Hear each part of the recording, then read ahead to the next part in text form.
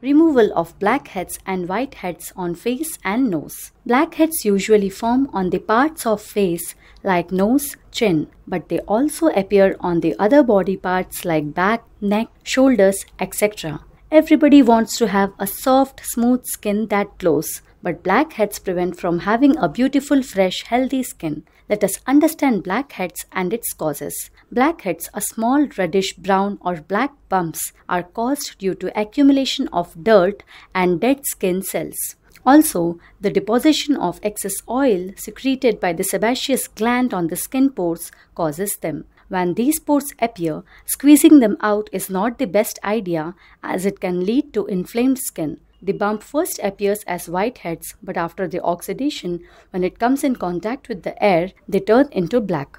These are also caused due to poor hygiene, usage of oily beauty products, and consuming junk food on regular basis. Here are few tips to get rid of blackheads as well as whiteheads. These can be prevented using simple ingredients lying around in the home. The first tip is to use green tea powder and rose water. For this, take a clean bowl and add 1 to 2 teaspoons of green tea powder. Now add 1 to 2 teaspoons of rose water. Prepare a scrub-like mixture.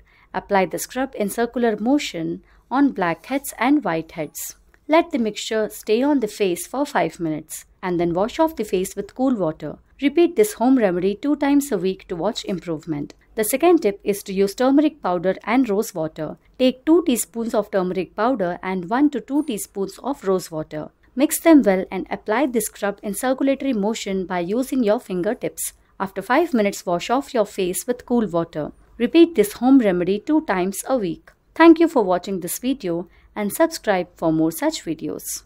Thanks for watching this video. Like and subscribe for more videos.